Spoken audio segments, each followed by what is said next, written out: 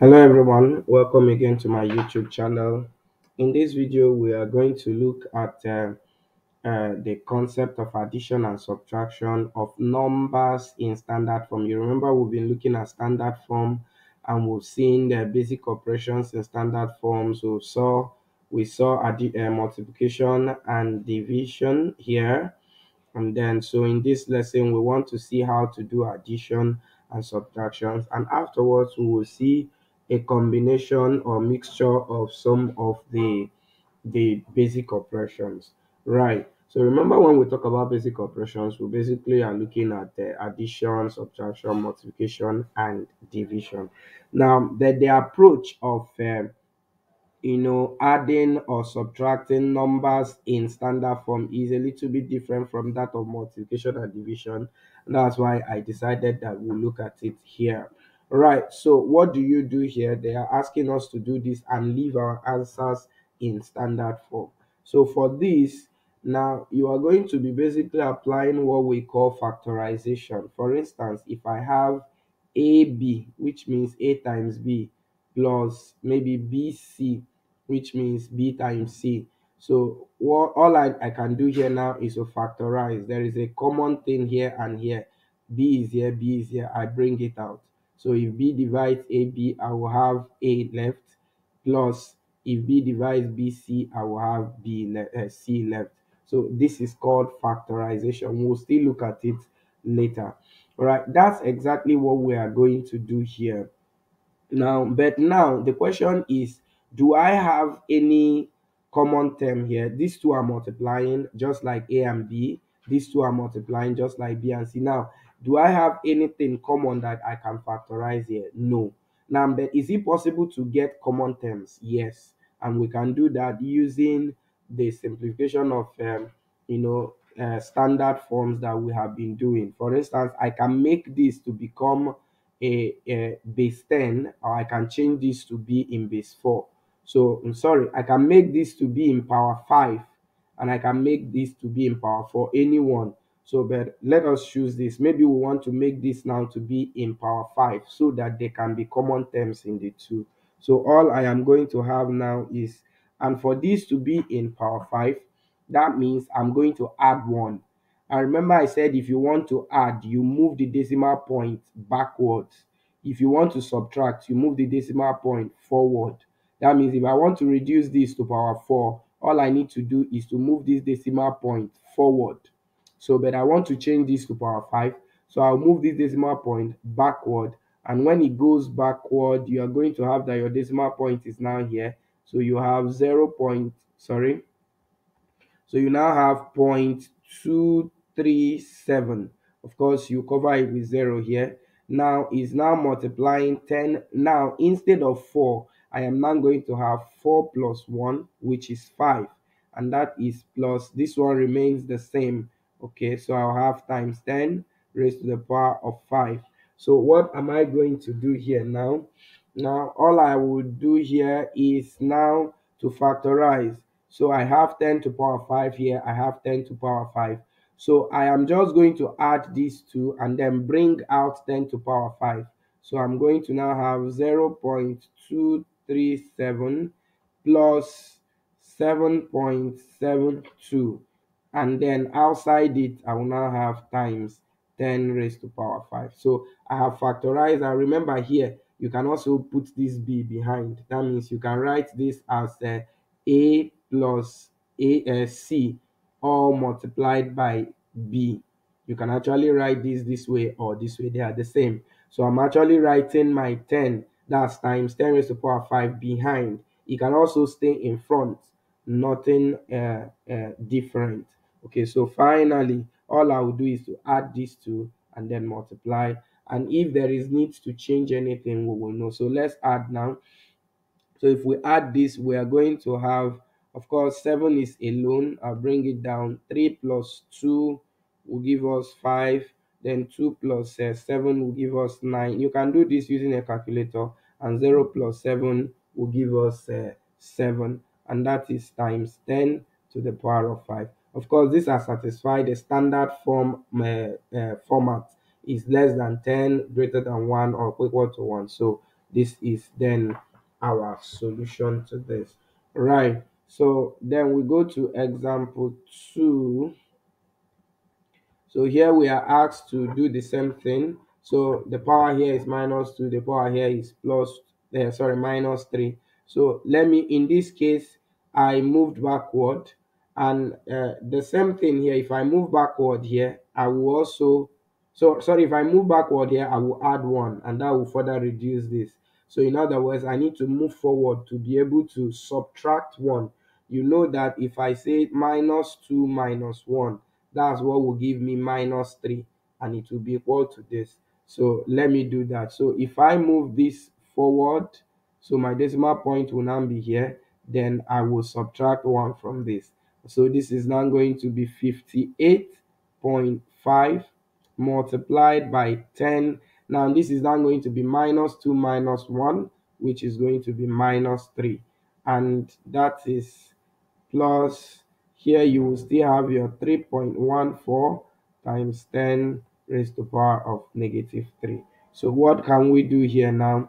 Okay, so what we can do here now is to now add what we have here, just as what we did here. If I now add, I'm going to have, of course, whole number plus whole number is going to give us 61, then uh, the 10th place will add, which is 5 plus 1, that is 6. There is nothing in the 100th place here, so 0 plus 4 will give us 4, and that will be times 10 raised to the power of 3. You choose one of the common terms.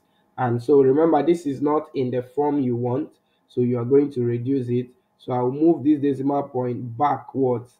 So when it comes backwards, I'll have 6.164 times 10 raised to the power of minus 3. Now, because I moved this backwards, remember when you move backward, you add, and I moved only once. So that is 6.164 times 10 raised to the power of minus 2. Minus 3 plus 1 is minus 2. That is to say that it would have been the same as moving here backward. If you move backward, reduce this to minus 2.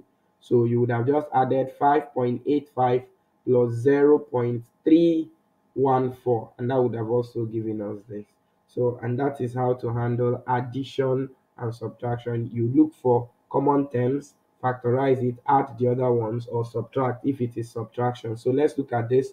In this case, we'll have subtraction. So for subtraction now, all you need to do the same thing. We are going to look for a way to make this the same power. So remember, if I move forward, I will subtract. If I move backward, I will add. And that's backward I want us to move. If we move forward here and reduce this, this will become 82, which is not in standard form. So it's rather we move backward here. So if I move backward here, and then I will add 1 here. So that is going to give us 8.2, then minus, this will now become 0.81, and you put it in your bracket, times, here you will now have, just have 10 raised to the power of 5, because here will be 5 also. Okay, so and then we now subtract this. Remember that we can always do this using our normal table or form of 100 tens and unit and all of that in doing our subtraction, which is 81 here. So 0 minus 1 cannot go. I'll carry 1 here, put here, it will be 10. So I'll have 9. There is 1 remaining here. I'll borrow 1 here, that's 11. So I'll get 3, and this is 7. And you can quickly just do this with your calculator because of time. So you have times 10 raised to power 5. And that's our solution to this. So what about the second example? Here we have that the power here is 2, the power here is 3. So if I move backward here also, I will increase this. And if I move forward here, I will reduce this. So it's also good we move backward. So if we move backward here, we are going to have, let me first of all write it again. Okay, so this is the same. So here I'm moving backward, so I'm going to now have 0.72 multiplied by 10. Now because I moved backward, I will add 1 here, and that will give me 3. So at this point I can now factorize by first of all bringing out what I'm subtracting, which is 1.55 minus 0.72 and that is multiplied by, now I'll choose one of these, 10 raised to the power of 3. And so when I do this subtraction, I'm going to get 3 here, and this is 15. I will get 5 here, so I will then have 0 minus, sorry, not 5, 15 minus 7 is 8. Okay, and then 0 minus 0 will now give me 0, and that is times 10 raised to the power of 3. And this is not in standard form yet, so we move this one forward again, and we will now get 8.3. And because we moved it forward, we will then remove 1 from this, and that will give us 2.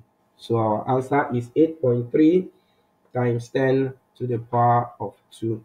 And then these examples involve, mixture of different basic operations, basically multiplication and division. So I am going to take one of these, and you will take one as an exercise, maybe this one. So let's look at this. What is this going to give us? Simply what we have done, multiply these two. Remember, in multiplication, you simply multiply the a part and then also multiply the power part. So let's try to multiply here. So here we are going to have 3.8 times multiplying 5.6, and that is giving us 21.28, and then times our 10. So we are multiplying this by this, so that's addition, minus 4 plus 6, and that is over, we still have 2.6 times 10 raised to the power of 8. And we know that minus 4 plus 6 is actually 2. So let's just write 2 here. And so now we now have division. So this 21.28 will be divided by 2.6. So we'll have divided 21.28 divided by 2.6, and that is giving us 8.18 approximately to 2 decimal places. Then multiply by 10 raised to the power of 2 minus 8, because this is division. And so finally our answer is 8.18 multiplied by 10 raised to the power of 2 minus 8 is equal to -6. And that's our solution there. I would like you to do this one, and let me have your solution in the comment section. Let's look at the example 7. Okay, so our example 7 here, we are told that we should do this just like what I just did earlier on. This is simply a combination of multiplication and division. So and you only have 1. So you just divide 8.8 by 4.4, and then multiply by 10 raised to the power of 10 divided by 7, which is -7. And quickly we are going to have, of course, this divide by this is 2 times 10 raised to power 3, and that's just our answer here. Now what do we do in this case? Here we are told that x is this, and that y is this, and z is this. We should find x, y all over z. What does that mean? We should just multiply x, which is 2.5 times 10 to the power of 4, by our y, which is 9.8 times 10 to the power of 6, all over our z, which is 1.2 times 10 to the power of 9. So all we need to do now is just to multiply our what we have, like we have done. So we multiply a here, which is 2.5, by a here, which is 9.8. Multiply by 9.8, and that is giving us 24.5. So, and that is times 10. Now you're multiplying 10 raised to the power 4 by 10 raised to the power 6, which will just be addition. 4 plus 6, which is 10, all over. Here we have 1.2 times 10 raised to the power of 9. And that is going to give us 24 will be divided by 1.2, sorry, 24.5 will be divided by 1.2, and that is giving us 20.41 approximately, sorry, 42 approximately, multiplied by 10 raised to the power of 10, and you're dividing by 10 to the power of 9, so you just subtract. And so when you do that, we are going to now have 20.42 times 10 to the power of 1. However, we'll put this in index standard form by reducing this to a number that is less than 10 and greater than 1, or greater or equal to 1. So this is going to now be 2.042 times 10. Now because we moved backwards, we are going to add 1 here, and that's going to give us 2, which is the solution to this problem. And of course, this is where we'll end it for this video. Recall that all we did here was basic operations, basically addition and subtraction, and then a combination of multiplication and division. You can also have a combination of addition, multiplication, division, and all of that. So you just follow your board math, which is bracket first, of division, multiplication, addition, and then subtraction, just as we did here, and that would give you your solution. Kindly subscribe to our YouTube channel, like and share our videos. You can always reach out to us, you can ask questions. Please comment. Let's see where you are watching us from and whether you are following us. And if you have any questions, you can always raise them in the comment section. We'll see you in our next video. Bye.